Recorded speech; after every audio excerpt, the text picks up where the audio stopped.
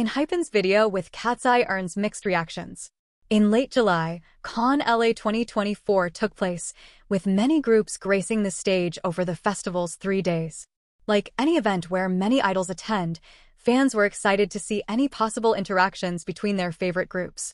ENHYPEN, one of the groups attending, seemed to have filmed some videos with other groups.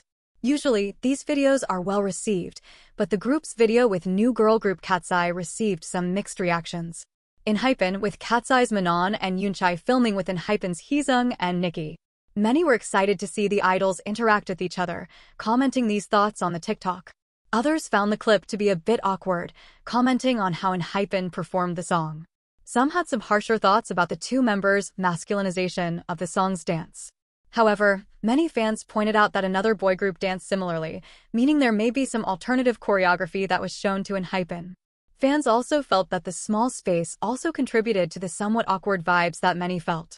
Though there seems to have been some complaints, many were still happy to see opposite-sex groups interact with each other.